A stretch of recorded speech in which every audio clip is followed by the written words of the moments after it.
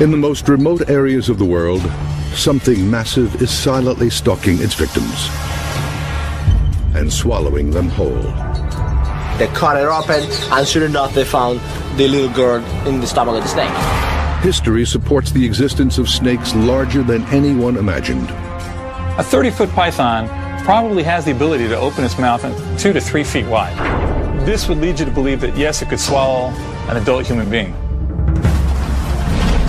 Now, using the latest technology, science explores the wilderness. Oh, wow, there's a big guy right here, right ahead of us, right there. And uncovers evidence much closer to home. Hold on, there's one. An expedition searches for proof and uncovers some surprises. He's got me. Witnesses around the world report seeing monsters. Are they real or imaginary? Science searches for answers on Monster Quest. This is the Republic of Venezuela. The rugged grasslands here teem with monkeys, giant anteaters, and the world's largest rodents, called capybaras. Lurking beneath the surface of these rivers are ferocious predators, like crocodiles and piranhas. But the people here say something even bigger and more deadly is out there. Legendary, monster-sized anacondas. And they are becoming its prey. He's saying that was 40 to 50 meters long. He had my whole hand in his mouth. The snake pulled me down to the ground, so I was just trying to get my hand back. The girl was lost. No one could find her. The snake had already swallowed her. Anacondas are some of nature's most vicious predators, equipped with razor-sharp teeth and powerful muscles to crush their prey. The teeth of the anaconda are like needles that curve backwards. If you try to pull out, they go in even further, deeper. And then it throws a couple loops and starts squeezing incredibly powerfully. The prey is trying to get its breath, and with every breath, those coils just tighten up even more until cardiac arrest. Here you can see an anaconda making a meal of a capybara. The snake squeezes the animal, then swallows it whole. Eyewitness reports from around the world describe monster snakes reaching nearly 150 feet, or half a football field in length. These giants could be anacondas or pythons, two of the largest snake species in the world.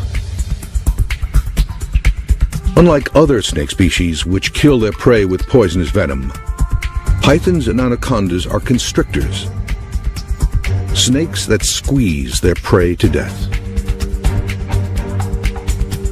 Pythons are native to Asia and Africa, anacondas to South America.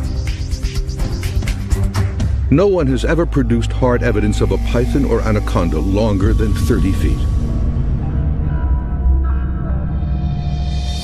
Monster Quest is sending biologist Jesus Rivas deep into Venezuela to hunt for just such a giant, an anaconda bigger than any found before. He's flown from Caracas, the Venezuelan capital, to the town of Barinas. From here, it's a 3-hour drive into the Llanos. Los Llanos, in Spanish, means plains. It is a 200,000 square mile swath of wild savanna. The largest anacondas I found was about 17, 18 feet long. However, there have been a couple of stories people have told me that refer to a very large snake, probably much larger than anyone that I have caught. And I have no reason to disbelieve this story. The first stop on Rivas's expedition is here, the tiny town of Montecao. It's the final outpost before leaving civilization behind. He's looking for clues from the locals about what they've seen. And he's led to this man. He just told me a story, actually quite remarkable, something that happened to his cousin 35 years ago. The man claims that his 13-year-old cousin had gone down to the local river alone. an anaconda approached. In the water, the snake was all but invisible.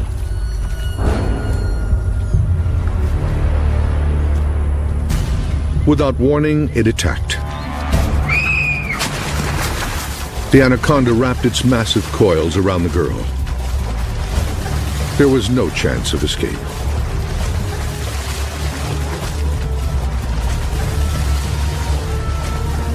The snake squeezed the girl to death, then proceeded to swallow her whole. They found her, they killed it, they cut it open, and sure enough they found the little girl in the stomach of the snake.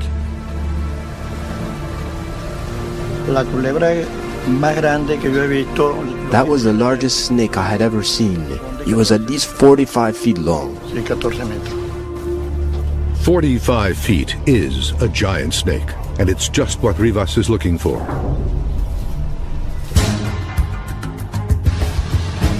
From this town, it's an hour's drive to this remote ranch called El Cedral. This will be Rivas's base of operations. Because anacondas can thrive on both land and in water, Rivas has a plan to search both for the elusive giant snake. He's pioneered a low-tech but daring technique to search for these predators, feeling for them with his bare feet. He'll also be armed with motion-triggered cameras and the latest military-grade sonar to help him peer into deeper waters. Existing evidence of giant snakes is sparse. One of the earliest and most famous accounts comes from British explorer Percy Fawcett, who in 1907 says he encountered a 62-foot anaconda in Brazil. Later expeditions came back with fantastic stories of killer snakes. But more recently, this series of photographs surfaced on the internet. They appear to show a man swallowed whole by a giant python. But are these photos hoaxes or real evidence of giant man-eating snakes? Experts will analyze this evidence. If you look at the ribs, they are facing towards the back, and that would be consistent with the snake swallowing towards the tail. The pythons in these photos are native to Asia and Africa, but there could be thousands of them right here in the United States, specifically in the Everglades of South Florida. This will be the site of another monster quest expedition. With more than 1.5 million acres of wilderness, this is a perfect hiding place for giant snakes, as seen in these shocking pictures taken in 2005. You can see a 13-foot Burmese python split almost in two after swallowing an alligator whole. On the upper right is the snake's head. On the left, its tail. The alligator's tail protrudes from the snake's ruptured belly. To look at an animal, for instance, like a python feeding on an alligator that it would not find in its normal habitat, shows that the animal would adapt to what's available to it. Snakes' digestive systems are incredible. They can digest almost anything. And evidence suggests that these eating machines are on the move. This is also a Burmese python, and it's invaded this man's suburban Miami backyard. His struggle with it was captured by a local news crew. Fearing for his exotic fish, the owner and a friend jumping into action, trying to pounce on the python, but charming this snake didn't go so well. It was no isolated incident. Just a few days earlier, this python was discovered nearby with a swollen belly. What turned out to be a 15-pound pet cat named Francis. These incidents are becoming so common that Miami-Dade County now has an emergency unit to respond to such calls. It's called the Anti-Venom Unit. This is a big problem here in South Florida. And these are big snakes that can hurt a young child as well as a teenage boy or even a full-grown adult. Handling these snakes is dangerous, even for professionals. How did pythons native to Southeast Asia end up in these Miami neighborhoods? For many years now, these snakes have been very popular pets. Ron McGill of the Miami Metro Zoo has been studying Florida wildlife for nearly 30 years. The unfortunate thing is they purchase these animals when they're hatchlings or newborns in pet shops, and they look very manageable. But when pythons get too big for their cages, owners release them into the Everglades. And in 1992, when Hurricane Andrew hit here, destroying homes and pet stores, hundreds of young pythons escaped into the wild. Nobody could have predicted what happened next. Because of our climate, it's so conducive to these animals when they are released or they escape that they thrive. Not only do they thrive, they reproduce. Just how many pythons are now living in the Everglades is unknown. But there's no question the number is growing. A large constrictor can have 50 to 60 live babies that are on their own. So really, I don't see a way short of a long, deep freeze in South Florida where these animals are going to be eradicated. McGill has evidence that this new population of snakes are about to become giants. This is a 20-foot skin of a reticulated python that washed up on a beach in Miami. An animal that started out as a pet, but now is indicative of a problem that we're experiencing here in South Florida.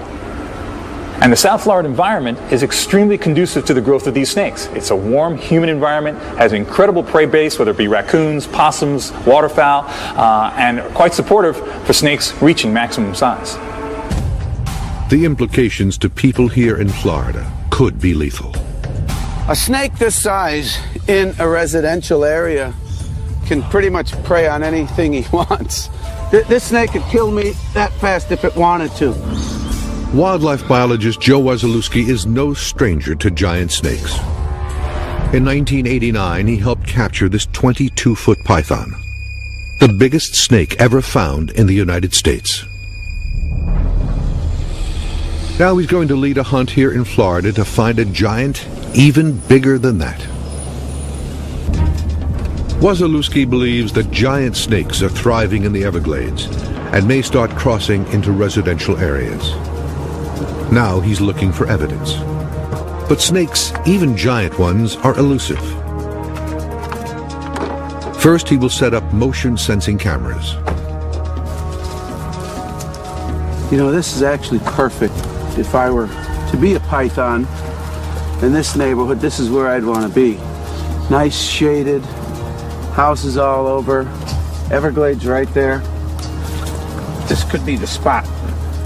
The place he's chosen is the border between the Everglades National Park and the densely populated suburbs south of Miami. They'll be going from point A to point B. And if there's any movement in front of this camera, it will catch it.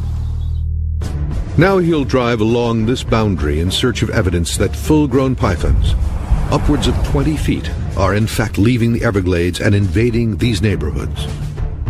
If the pythons are in the Everglades, it's just a matter of crossing a road to get into these urban areas. Will Wasilewski find the giant snake he's looking for?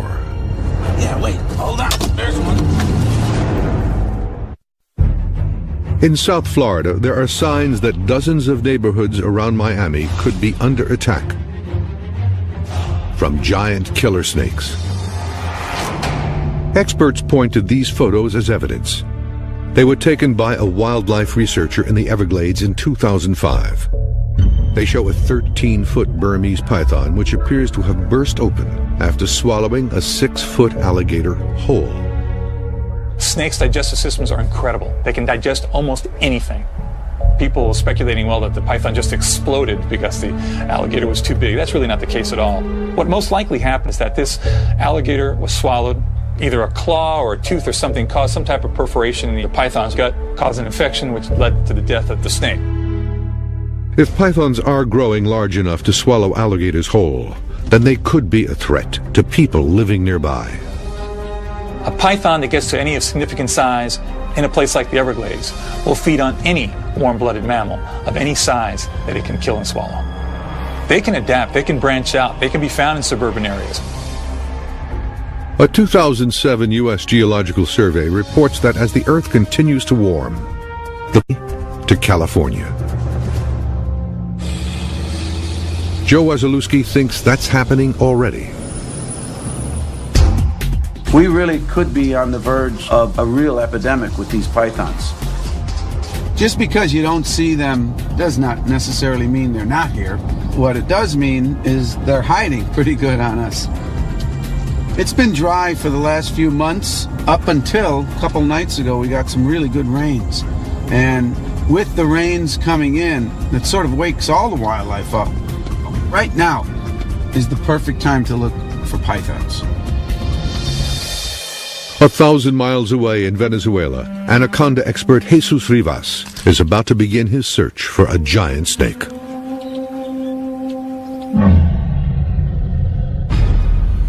This region of South America is a hotbed for giant snake sightings. From neighboring Brazil came one of history's most widely cited encounters. It came from this man, Colonel Percy Fawcett.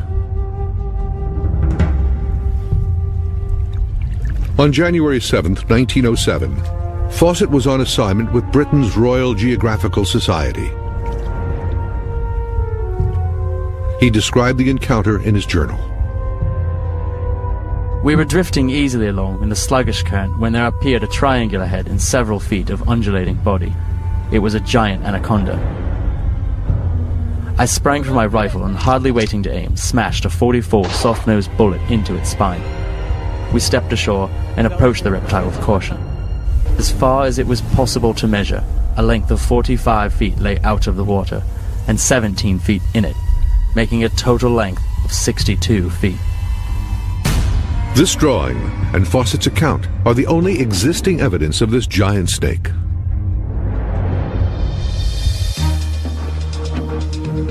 In his search for new evidence, Jesus Rivas will use cutting-edge sonar imaging technology, originally designed for the U.S. Navy to detect suspicious divers in restricted waters. The device is called the DIDSON, or Dual Frequency Identification Sonar. Ed Belcher and his team at Soundmetrics in Seattle, Washington, designed this device. This is an acoustic camera. It uses sound instead of light to generate an image. Rivas will encounter zero visibility conditions in his search for a giant anaconda. This device will be his eyes underwater. Belcher places a brick in the tank and clouds the water to demonstrate the DIDSON's imaging capabilities. To the naked eye, the brick is invisible, but the DIDSON sees it clearly. Now, this brick is only about 4 feet away, but in Venezuela, while you're looking for snakes, they'll be probably 30, 40 feet away, and we'll still be able to see those snakes. Once Rivas finds a snake, he'll be able to measure it to see if he's found an actual giant. Sonar has never been used before to search for giant snakes. And what Rivas finds could raise the evidentiary bar. Joining Rivas on his expedition are his old partners, Victor and Ramon. They'll be setting motion-triggered camera traps, but they must first track down bait to lure the giant snakes. For that, they'll need to collect musk from another anaconda. Musk is a mysterious glandular excretion that Rivas believes could attract other snakes. Nobody knows what the musk is for. It could be for defense, because it's very stinky, but also it could have a social function, attraction. Ahead, something in the road catches their eye. It's the track of an anaconda. I can see the print of the scales here. Dirt in this side tells me the snake is going that way. And because of that print size, I can tell this snake was about 8 to 9 feet long. When I see a track this fresh, I know it's only an hour or two old. So this anaconda has to be nearby. Anacondas inhabit shallow swamps where they stalk their prey. 5 years ago, this particular swamp was the site of a near-fatal attack. This man, Jose de Esteban, is a cowboy at El Cedral. the same ranch where Rivas is based. He is one of the few locals to tangle with an anaconda and live to tell about it. De Esteban had heard a report of a large anaconda by the roadside and went to investigate. I was out there looking for one, and I saw it on the ground. And without even thinking, I bent out to see it closer, and before I knew it, it got me. De Esteban struggled to keep the anaconda's coils from wrapping around his body. After nearly 5 minutes, he finally wrestled himself free.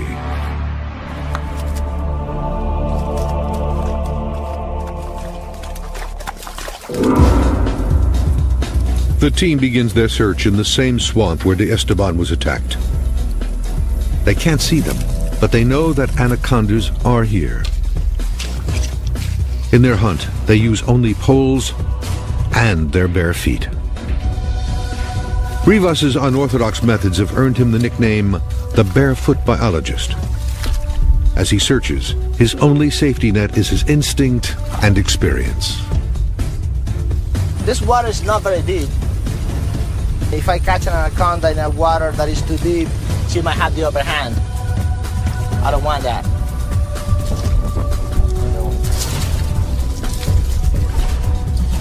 This is a snake here, not a very big one. There's another one right here. Ramon! Victor! These anacondas are too small for musk extraction. But there's evidence that a bigger anaconda could be nearby. This is a crack right here. It seems like this anaconda will be about 9-10 feet, maybe that big around. Despite the fresh trail, Rivas cannot find the snake. The team is losing daylight. The pressure is on. Rivas discovers something, but it's not an anaconda. Not a snake. Not what I want to find. It's a small but very unhappy crocodile. The day seems all but over. But then, a discovery.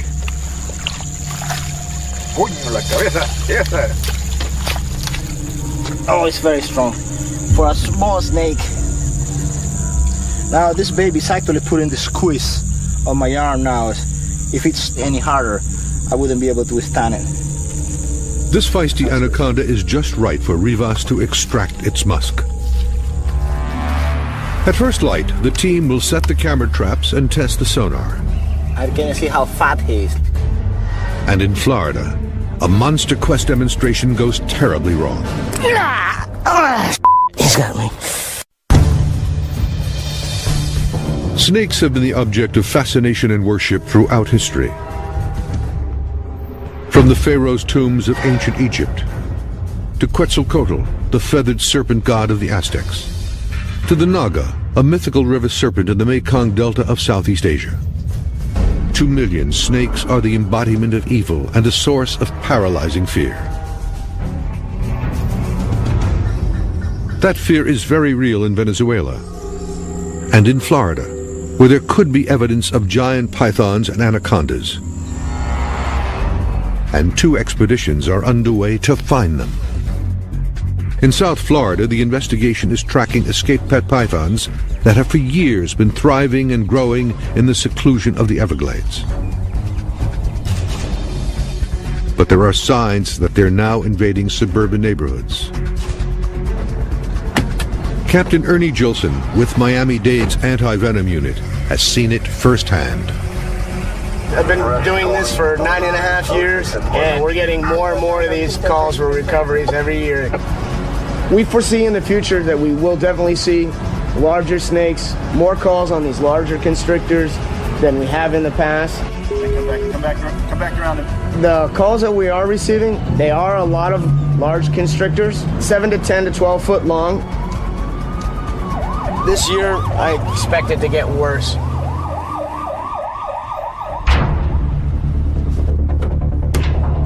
Captain Gilson and his partner, Captain Chuck Seifert, agreed to demonstrate for Monster Quest how they capture these deadly predators.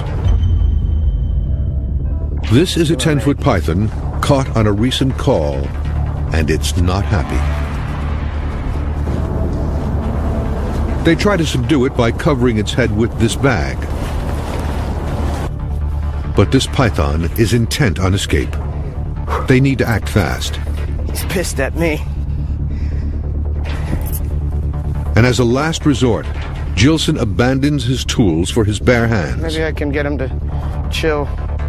He needs to sneak up behind the snake, then grab it right below its head to stay clear of its jaws. I'm gonna walk around this way, since he's fixated there.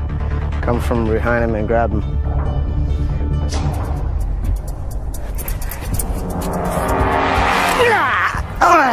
He's got me.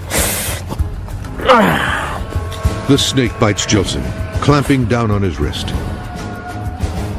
He has no way to break free. He's got a good hold on me. Can you push it in a little bit? Nope. He's got the vein, dude. The snake is coiling around their bodies. Seifert has to use brute force to pry the jaws open, tearing the skin from Gilson's wrist. Yep. He got me good, dude. Go get it, Ace. Yep. Yeah, it hurts like heck right now. They got real sharp teeth. As I approached him, my mistake was I didn't grab him close enough to his head. When I did grab, I slid back, and he was able to circle around and came back on me and bit me in the arm. As you can see, they got a full mouth of teeth. He got me with his inner and his outer teeth. As Gilson discovered, a constrictor's jaws are one of nature's deadliest contraptions. Both pythons and anacondas have 6 rows of razor-sharp teeth that curve backwards like 100 individual fishhooks. The more the prey struggles, the deeper the teeth sink into its flesh. This snake was 10 feet long, hardly a giant. But if it was a giant, could it have killed and swallowed Gilson whole? Monster Quest has compiled this photographic evidence from the internet that suggests it could be possible. No one has come forward to say where and when these pictures were taken, but many are convinced that they are evidence of giant man-eating snakes. Now Bob Henderson and Ron McGill analyze this evidence. In looking at this image, if you look at the ribs, they are facing towards the back, and that would be consistent with the snake swallowing from the head being this way towards the tail. As demonstrated here with this python feeding on a dead rabbit, the head is the most compact and manageable part of the body for a snake to get its jaws around. That's why snakes always swallow head first. The same would be true for a human victim. Now, what allows the snake to open its mouth very widely are special bones that it has back here. It's called the quadrate bone. The quadrate bone at the back of the skull allows the jaws of the snake to drop straight down to open unusually wide. Then the separation between the 2 bottom jaw bones allows the mouth to expand even further, to 3 times the width of its own head.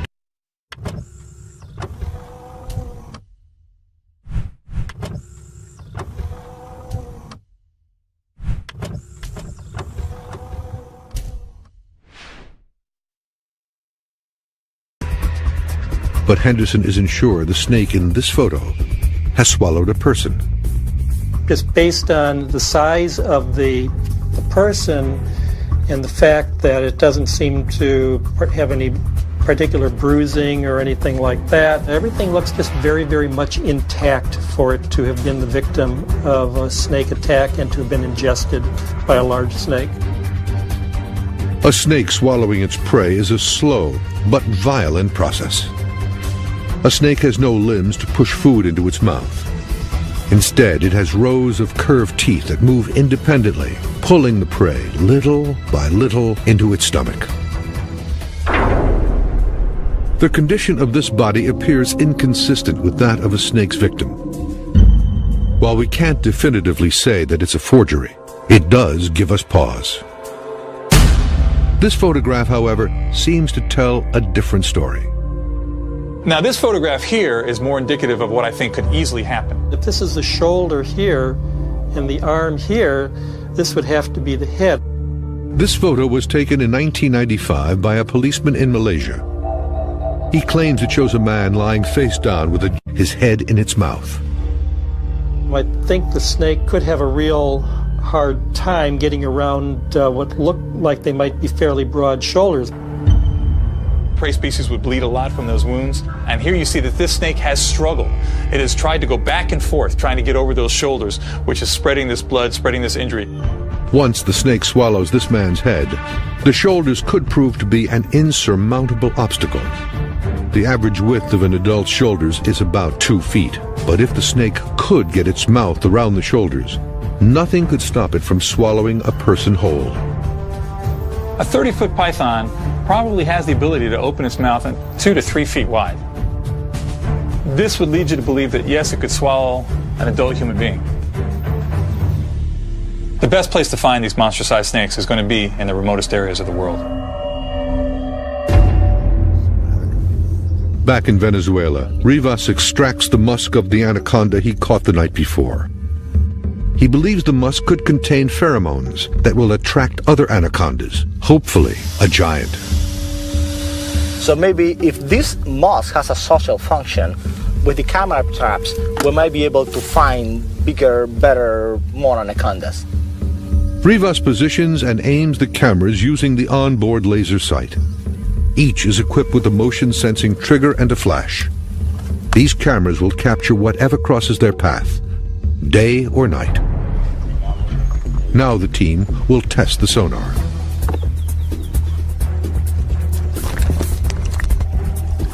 Cool. I can see him. I can see his arms, his feet. I can see how fat he is. Let me measure how fat he is. Almost half a meter. Need to lose some weight, buddy. After the tests, Rivas heads into the field.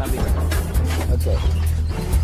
This will be the first time such technology has ever been used to hunt for anacondas, and it could lead these researchers to the discovery of a lifetime.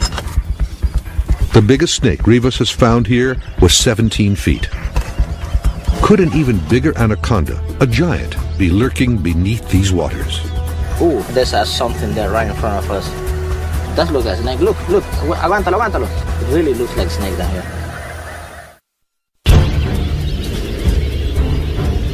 Around the world, legends are told of giant snakes measuring 150 feet or more, half the length of a football field. Anaconda expert Jesus Rivas and his team are on the hunt for just such a monster snake in Venezuela. On land, they've baited and set motion-sensing camera traps. Their search now moves to the water. If an anaconda grows to be too large, it will be limited to deeper water. That's why I think that in these places, I might be able to find larger animals. Visibility under this water is almost zero. But here, the Ditson sonar sees everything. Oh, there's some fishes. A whole bunch of fishes, look. Alright, piranhas. Then something much bigger appears on the sonar. There's some shadow here. And I see the bubbles right in front of me, but I'm trying to see it under the water with the sonar. What Rivas sees is the outline of a crocodile. And it's huge. I can actually measure how big it is. It shows now about 3.5 meters long. That is 14, 15 feet long. Big girl.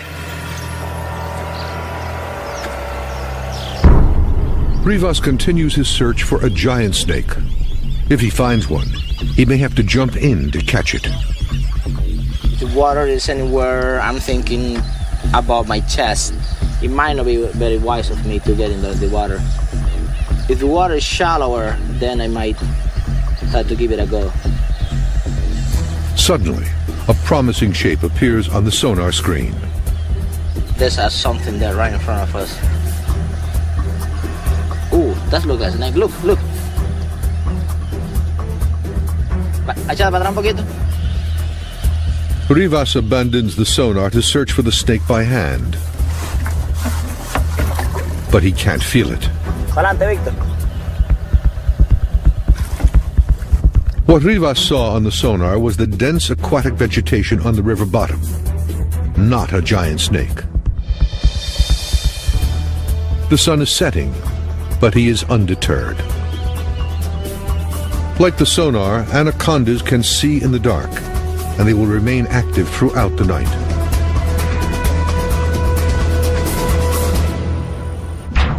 Back in South Florida, where the search for a giant snake continues, the day is also coming to an end. But that could be good news for biologist Joe Wasilewski. As the sun goes down, the roads stay warmer, the snakes, pythons in this case, will begin to migrate across, and that's usually when they move is right after sunset and into the night. His search begins to look even more promising. This really is a good road. It's sort of secluded. There's a little bit of an orchard here. There's some nurseries, there's homes, and this is really perfect to find a python. His intuition is right. There you go. I think I see something. Yeah, wait. Hold on. There's one.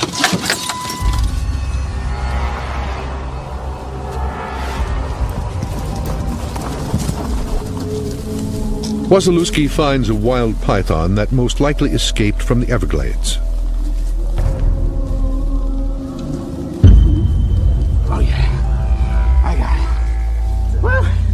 Well, this one, it's about 8 feet long and about as mean as a python can be.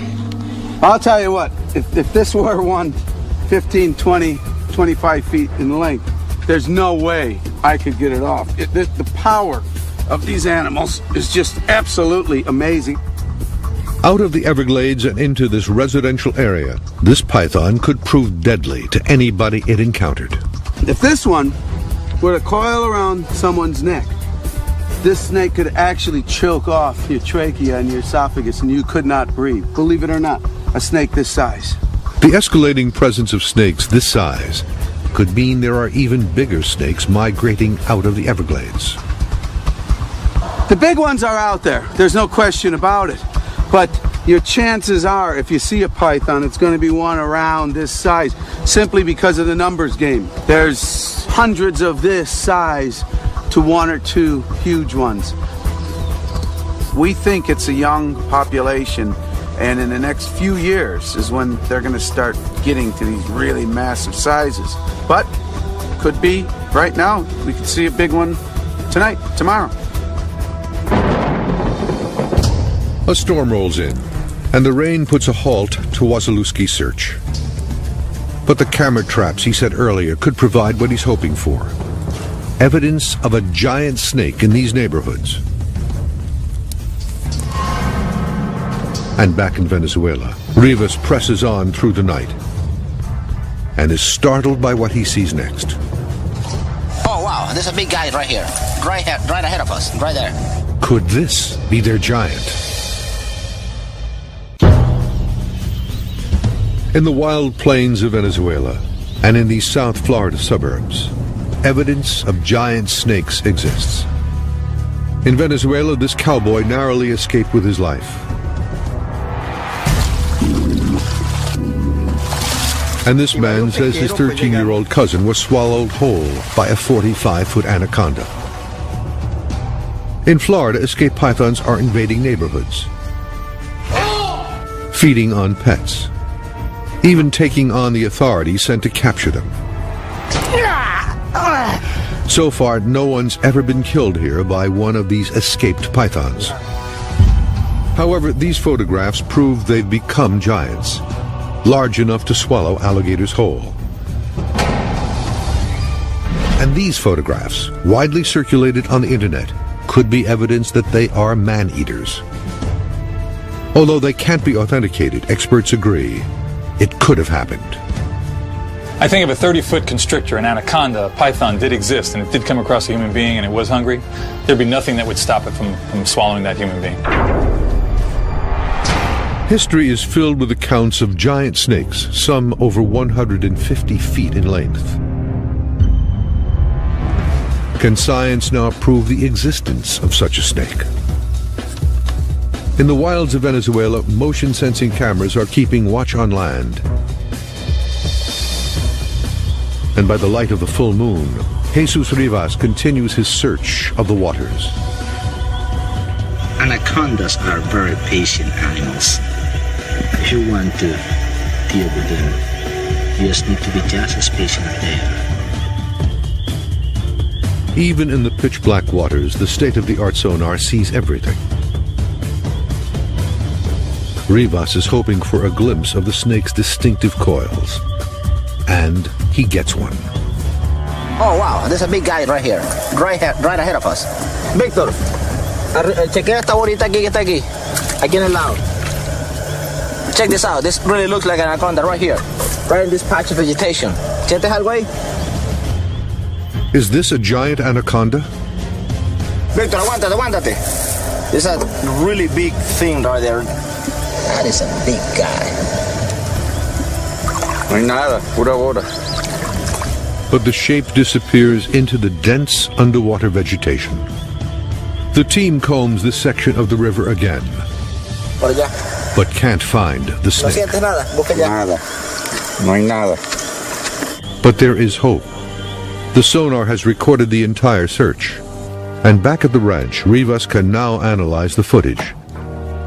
He'll also be able to review any still pictures from the motion-sensing cameras. This seemed like it took a lot of pictures.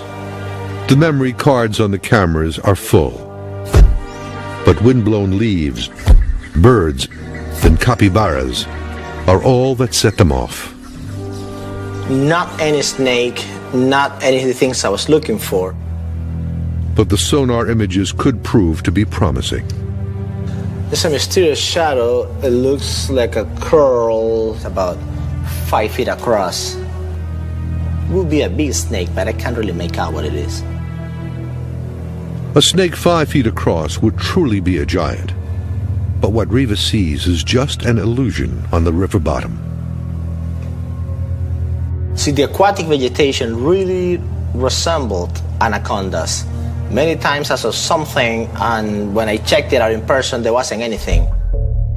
Rivas remains convinced the eyewitness reports here are true, and he'll be back to search again. I have heard a few stories that I have no reason to disbelieve, and they all report anacondas significantly larger than what I have caught. So whether they can grow larger, yes, I believe it's possible. I'd love to see it. Back in Florida, Joe Wasilewski captured this 8-foot-long python in a residential neighborhood. Now, for the first time, he'll check his motion-sensing cameras for evidence of even bigger pythons leaving the Everglades behind. Okay, let's see what we got here. Oh, there's the dog. So the camera does work. Whoa, look at that. Wait a minute. That's the whole snake. Wow. Now that is a great shot. There's the head, the tail. That thing is at least 12 feet long. This odd-looking snake is an albino python, a popular breed with pet owners.